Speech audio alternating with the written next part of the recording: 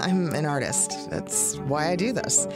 I love my work. I love my craft. I love closing my eyes and seeing where the forms and turns of every ring or cufflink takes me. But I have to make those designs real. That's the business part. And before the ProJet 1200 3D printer, making it real was like making a compromise. It felt like I had to shush my imagination and focus on manufacturing.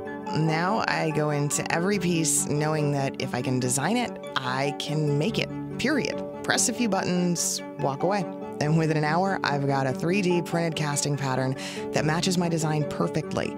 I can go straight into casting. It sounds easy because it is, and at a price that I can manage. That's how my creativity becomes real. That's how I manufacture the future.